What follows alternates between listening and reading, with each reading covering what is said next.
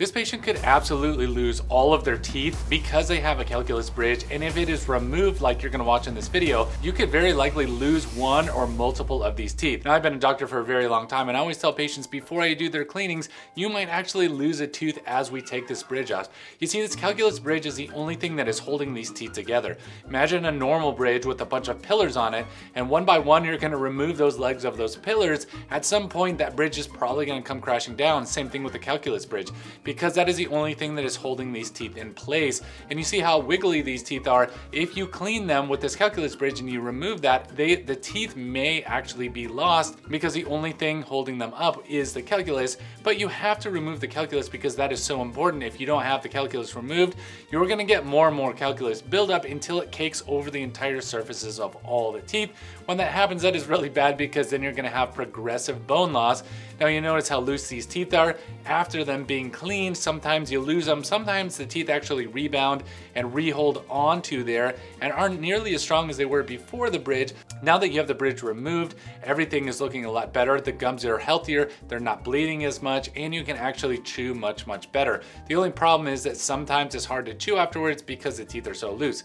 Now, in this video, you're going to watch a lot of bleeding in here, and that's because the calculus kind of slowly moves those tissue and that gum tissue away from where the site of the bridge is, and the gums do not like that. The gums get actually very sore, and they don't like that calculus being on there. See, calculus moves in two directions. It actually moves outward, but when it moves vertically, the problem is that it pushes down on the gums, and the gums absolutely hate this. They are bright red. They are absolutely so inflamed, and they bleed all the time, and they absolutely hate where the calculus is, so much so that the gums get pushed down because the bone is being lost, and when the bone is lost, then the gums move down and bleed, and that is a progressive disease that we call periodontal disease. And if you don't remove this calculus, you could lose all of your teeth because look, calculus builds up and it just keeps going. Once it actually turns into calculus, which is actually a hardened amount of plaque. Plaque is something you can remove with your toothbrush and your floss, but if you let it turn to tartar or hard calculus, that calculus is just gonna build up and up and up, and it is not gonna stop until it takes over your whole mouth. Like if you take a look at this patient, they have calculus everywhere, top teeth, bottom teeth, in between the teeth, and you don't actually see any of the gaps in between the teeth because those teeth are so caked with calculus, it has completely overtaken the entire mouth. Now, this is also a problem not only with gum disease and bone loss, and you also have the gums hating this, but it also smells really bad. So if you want to have really stinky breath, then just let your teeth naturally have calculus and don't get a cleaning. Now, one thing about this cleaning that you're going to notice too is that they're using an ultrasonic device. Now, this is a device that also vibrates and sprays water at the same time.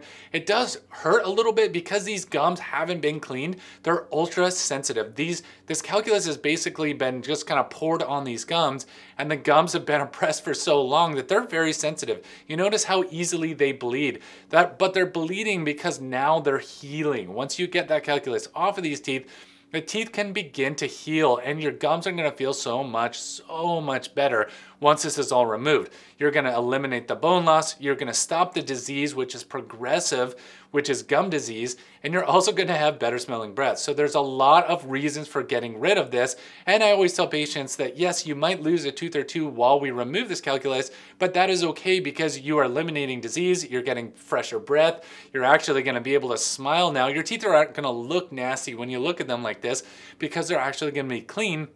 And the good news is you don't have to do this every single time. When people get deep cleanings, typically they're gonna get deep cleanings, and you don't have to have the deep cleaning every single time.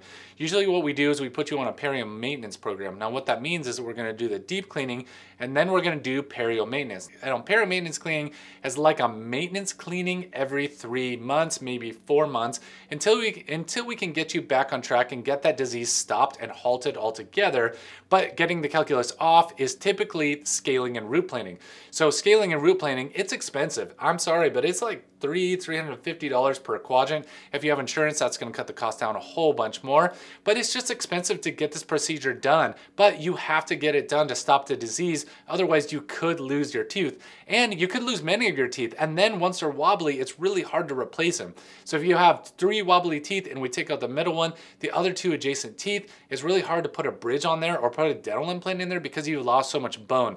The bone is absolutely critical to maintaining your health and keeping your oral health quality and not losing your teeth, and this calculus bridge absolutely threatens all of that. So if your mouth looks like this, please get into a dentist and actually get this removed as soon as possible.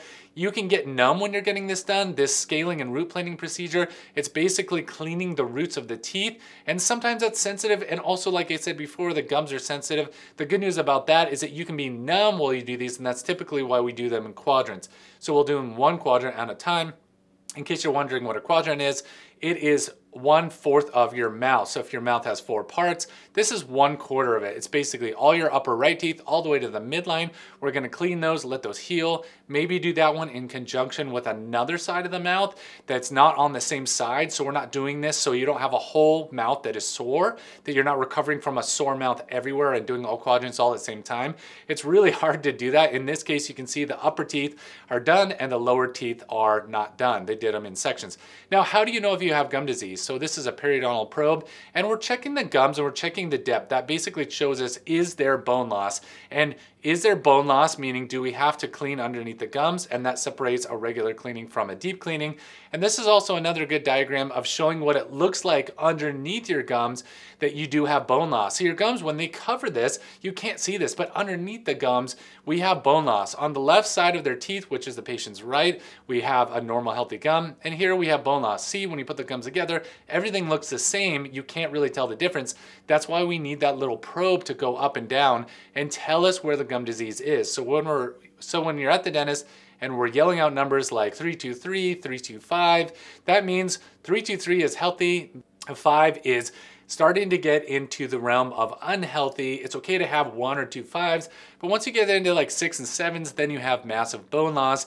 And that means that, like in that diagram underneath the gums, we have a lot of bone loss in here, and that is unhealthy, and that is gum disease. So that's why we chart these numbers. If you look at this patient's chart, in the front of the teeth, you have 323s. That is totally healthy. Now you notice the red numbers are 4s. Those are cautionary. 5s start to get really bad. And what it's saying is underneath, now if you look at these radiographs, underneath the gums and underneath that bone area is shrunken down, and that's where you're gonna have periodontal disease or gum disease, and in which the bone is deteriorating. It is just shrinking more and more and more. So if you leave this calculus on your teeth, you're going to get massive bone loss, and that is going to be really difficult to keep your teeth clean in the future. So guys, get this calculus off your teeth and don't let it build up to this point. Hopefully you learned a lot from this video about calculus bridges and why you should remove them and why they're so dangerous. And sometimes when you remove them and the disease has progressed super far, this can happen. You can actually lose some of your teeth.